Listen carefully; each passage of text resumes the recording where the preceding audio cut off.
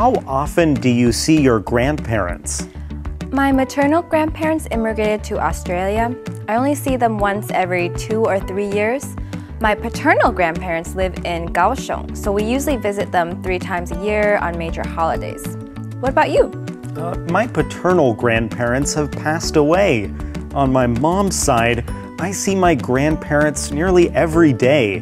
They live 1 floor above us, and my grandma often cooks us dinner. That's nice. It's great to have family close, especially for the holidays. Yes, she's a great cook.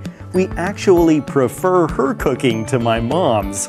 That sounds so wonderful. I wish I lived closer to my grandparents. Maternal.